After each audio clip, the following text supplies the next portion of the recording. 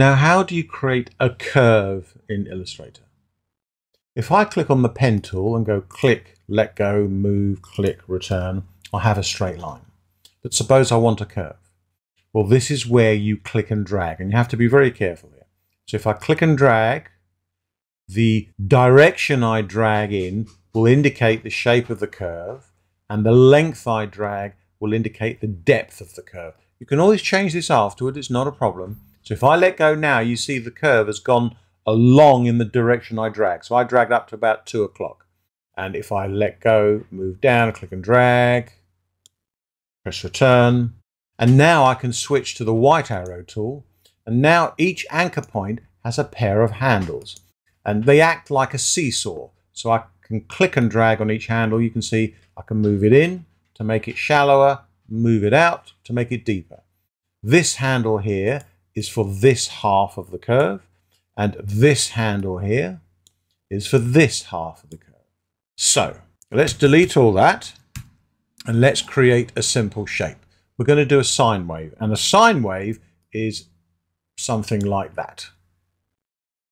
So I'll click on the pen tool. Now what I need to do first, actually, let's write this out so you can see what's going on. I need an anchor point, and I need to drag in the direction that I want the curve to follow. I need an anchor point there, and I drag along there. Or how many anchor points I need? You need an anchor point where the curve changes direction. So how does it work? So I'll click on the pen tool. Click and drag up to about 2 o'clock. Let go. Move along. Click and drag.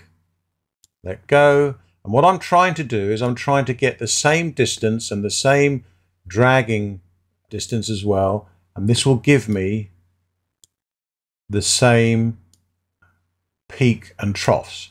But it doesn't have to be, I'll press return, click on the white arrow tool. It doesn't have to be exact because I can click here. Now I can take my time, get a cup of tea, do what I want. But here now you see I can now specify and get exactly the right distance. And indeed now if I go to the view menu and go down to show grid, and I'll also go to view menu and snap to grid. So now I can snap. See, I'm going 2 large squares along. And what you do is you don't drag the path itself, you drag the handles. So I'm going to drag the handles, and it's easy to miss, unfortunately. So click and drag, there you go, snap to there. If I drag them to the same place, and all I'm doing is clicking on the anchor point so the handles come back. If I drag them to the same place, I will get the same distance. So I will get the same change. And so I will get a perfectly regular. There you go. Bingo. Click on the black arrow tool, click off, and now I have a perfectly regular curve. But just remember, each anchor point in this example has 2 handles. Oh, that didn't go all the way. And they act as a seesaw. They are connected to each other. So when one moves, the other moves as well. But this is how you can create a simple curved shape.